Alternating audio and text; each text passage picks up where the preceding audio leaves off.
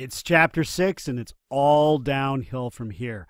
Let's take a quick overview at what's going to happen in chapter 6. So we get that Gatsby's original name is James Gatz, and he was born incredibly poor, not the wealthy man he says he was. Gatsby learned about wealth from a man named, that should be Dan Cody, sorry about that, Dan Cody. Gatsby and Daisy strike up an affair in this chapter. Tom suspects the affair and doesn't like Gatsby.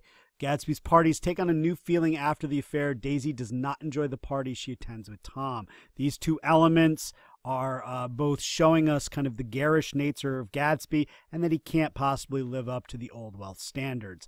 Gatsby believes he can turn back time and recapture his first love, Daisy, but he doesn't really understand what that means, and he doesn't understand that that's actually impossible. Essentially, Gatsby has set becoming old wealth as his goal. He doesn't understand this, nor does he understand that it is impossible.